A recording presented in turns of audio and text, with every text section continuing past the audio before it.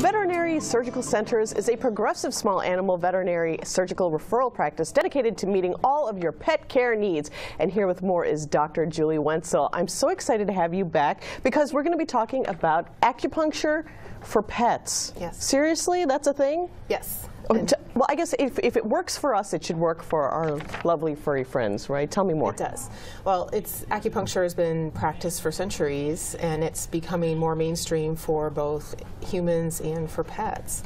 And they do great for it. You can treat a variety of different ailments, from pain to nausea to chronic conditions like kidney disease, and just make them feel better. You know, you're not going to fix some of those underlying diseases, but you can make them feel better. So it helps them in the road to recovery, I guess. Right, and just improving their quality of life. Okay, so let's talk about the big breeds first. What do you mostly see when you're dealing with dogs? What kind of things do people come in with, and what does acupuncture help? I would say the most common thing we see is treatment for pain. So that might be arthritis, it might be disc disease, you know, post-operatively after surgeries, but those are the most common things. And do the dogs really deal well with this? I mean, you're about to stick them with the needles. Do they really handle it well? They do. Most of them are very calm and do not react to the needles at all.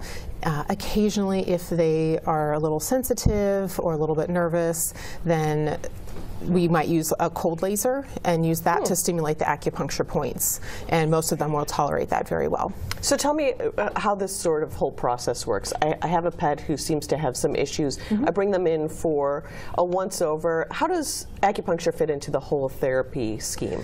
I think it depends on the pet owner. So there are some owners who really want to try to minimize medications that their pets are on, and so acupuncture can be a great addition.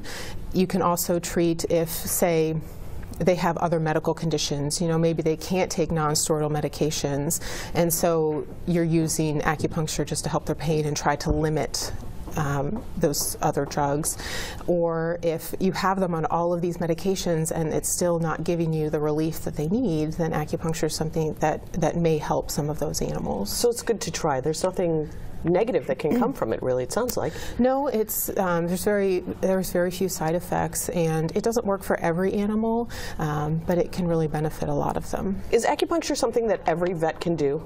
No, so acupuncture is only practiced by licensed veterinarians, so we all go through your traditional veterinary school. We're all licensed, but acupuncturists have chosen to do additional training. So usually there's a couple of different courses through the United States that you can do and become certified. So why is it something that you do? Why did you augment your medical professional degree with this? Well, I was an emergency clinician for many years, and you know, we saw a lot of pets, but you know, we had all of these animals that were on medications, and some of them couldn't tolerate them, and so it just was something that I thought, what else can we do to help these animals have a better quality of life? Not just live until they're 15, but live until they're 15 to be more comfortable. Great. So when a pet owner thinks this is something that I want to bring into the whole treatment of my pet, what kind of questions should they ask? What should they be looking for? Well, you can ask you know, we're more of a referral based at you know, veterinary surgical services, but you can talk to your vet and see. Some vets will practice acupuncture out of their clinics, but look at what their philosophies are. Some people practice just from a very Western medical standpoint. Others, like myself, are integrative. So we use, you know, your traditional medications that you might, you know, get with your veterinarian and incorporate acupuncture into that. And then there are other veterinarians that practice more of a homeopathic approach.